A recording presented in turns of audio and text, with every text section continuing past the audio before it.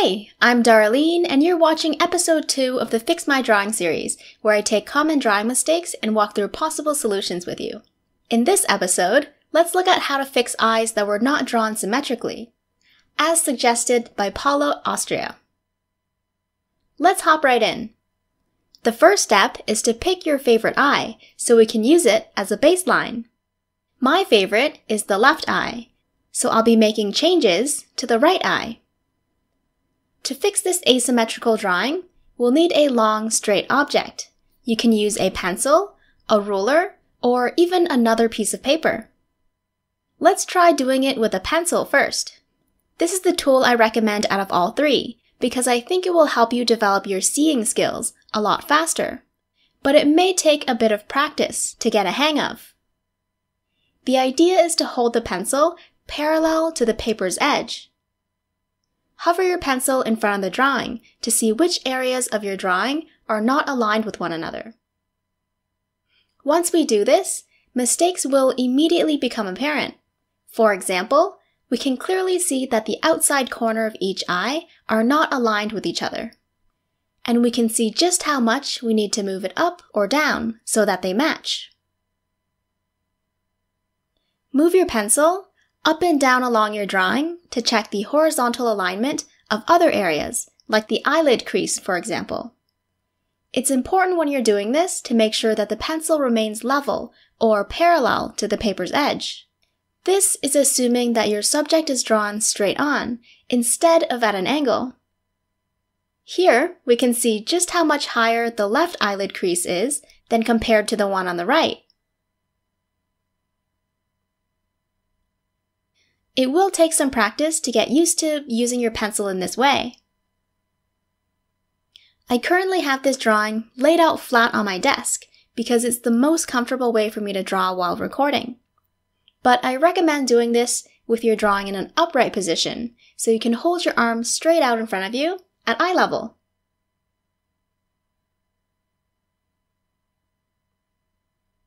You can also hold the pencil vertically to check the vertical alignment of the different areas within your drawing.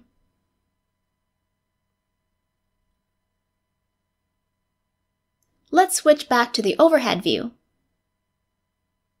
Again, hold your pencil as perfectly vertical as you can, so that your measurements are as accurate as they can be.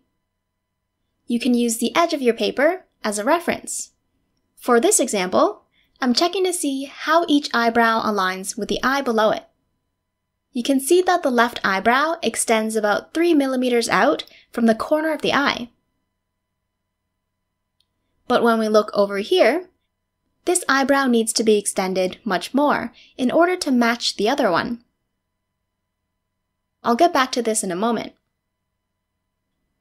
Make the appropriate changes to your drawing as you go along, checking and rechecking the horizontal and vertical alignment of the various elements that make up your drawing. If you want to improve your drawing symmetry, accuracy, and your seeing skills, you can measure and compare down to the tiniest detail. You can also do this with a ruler. The ruler's edge can be aligned directly to the edge of your paper for a more accurate placement. A transparent one is extra helpful, allowing you to still see the entire drawing as you move the ruler up and down or right and left. Another option is to use another piece of paper. A big piece will provide you with the highest level of accuracy because once you align it to the edge of your sketchbook, you can immediately tell if they're not properly aligned. Okay, now that we've gone over the possible tools that you can use, let's actually fix this drawing by making the appropriate changes to the eye on the right. Remember, the left eye is my baseline. I want to check the eyelid crease first, so I've aligned the edge of my tool right up against it. Now that I have a solid horizontal line all the way across my drawing, we can see that the right eyelid crease is almost half a centimeter too low.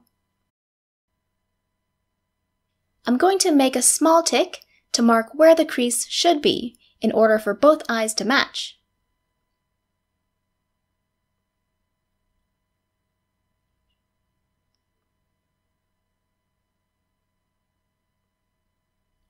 Now I always draw the crease last, so I'll get back to this in a moment. Now let's check the outside corner of the eye.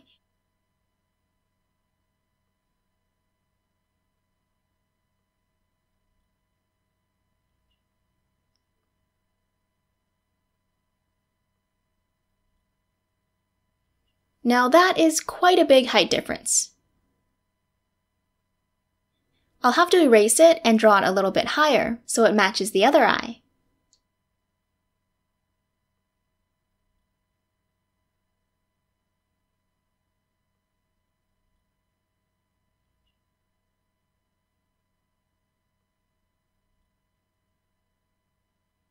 Let's erase more parts of the eye that need to be redrawn.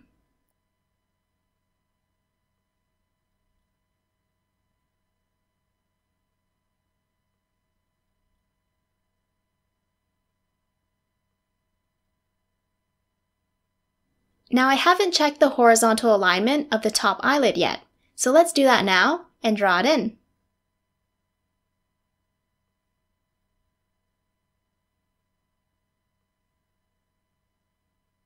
You can see where the top eyelid used to be for this eye, and it was way too low.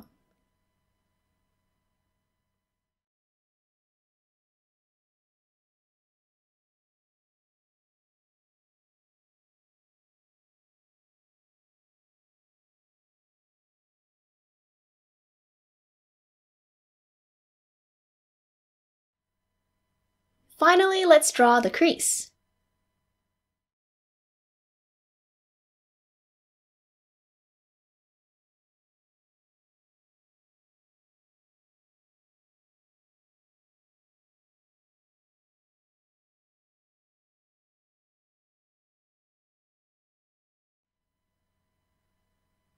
Now I'm checking the inner corner of each eye. This one's a little bit low, so let's fix that.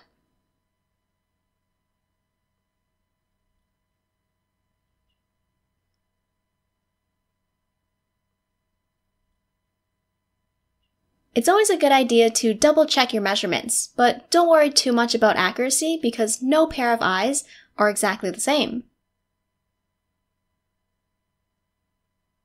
You can apply the same technique to match up your eyebrows, aligning your tool of choice against specific areas like the tail or eyebrow arch, for example.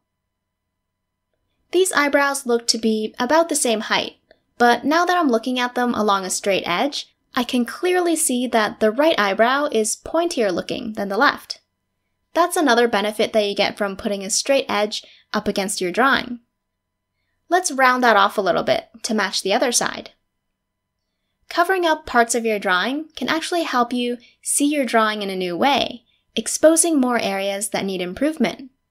For example, I just found out that the tail of this eyebrow is a little bit too narrow than compared to the one on the left. Let's work on vertical alignment now. Earlier, we found that the right eyebrow was not wide enough. Without using any tools, can you tell how much to extend this eyebrow so it will more closely match the one on the left? Using just your eyes, try drawing an imaginary vertical line that goes from the inside edge of each eyebrow all the way down.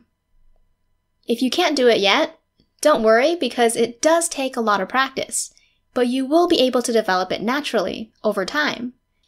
The more measurements, observations, and comparisons that you make when you draw, the better.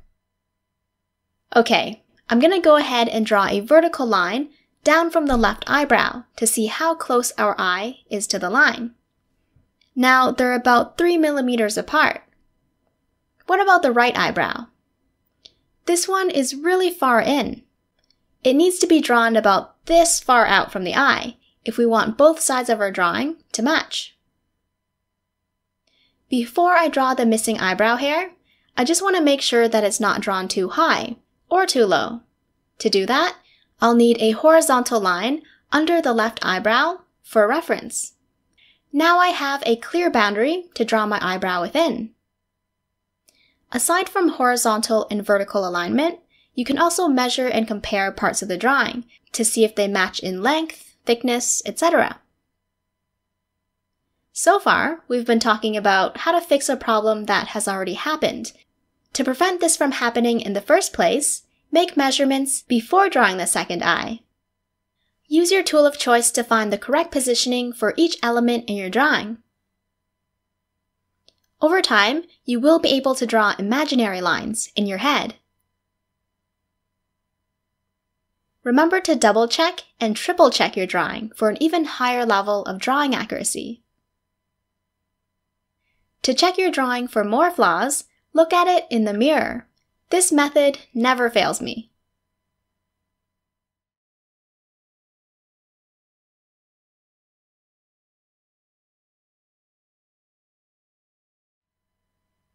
Alright, so this drawing is still far from being symmetrical. If you have a good eye for detail, you've probably spotted a few more blaring flaws. If you don't see them quite yet, pause the video and use your tool of choice to measure the drawing on your screen, and then let me know in the comment section what flaws you found and the steps that you took to find them. The first person to find 2 major flaws regarding symmetry will get a shout out in the next episode. Speaking of the next episode, let me know what topic you'd like to see next using the hashtag #FixMyDrawing. You can also send me a copy of the specific drawing problem that you're currently struggling with, and we'll tackle it step by step. If you want to support what I do, please hit the thumbs up button, share this video with your friends, and don't forget to subscribe. Thanks for watching, and I'll see you in the next one.